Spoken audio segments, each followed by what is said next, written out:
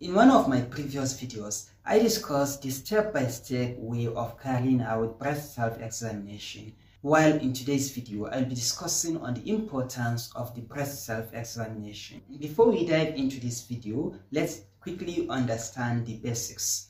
So the breast is made up of glandular, connective, and also fatty tissues.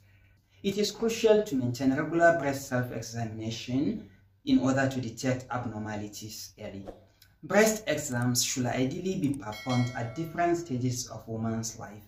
For the breast self-examination, it is to be performed ideally on a monthly basis, while for the mammogram and clinical examination, it is to be performed annually or as recommended by physician.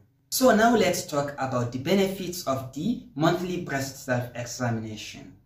One of the most important benefits is early detection of breast cancer. Regular breast exams, including the breast self-examination and the clinical examination, plays a crucial role in early detection of breast cancer among women. One has to bear in mind that when breast cancer is detected early, then there is chance of it getting cured and also increased rate of survival.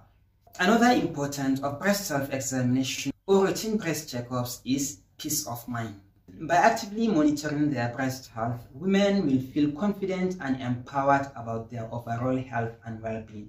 Breast self-exams also help women in detecting the non-cancerous conditions of the breast. Breast self-exams help women in detecting non-cancerous conditions like cysts or fibroadenomas. While these conditions are non-cancerous, they can still cause some level of discomfort among women. So early detection allows timely medical intervention and appropriate treatments. Among the importance of routine breast self-examination is building a healthy habit. Regular breast self-examination helps women build a routine habit of self-care and also self-health awareness, which is very important to their overall health and well-being.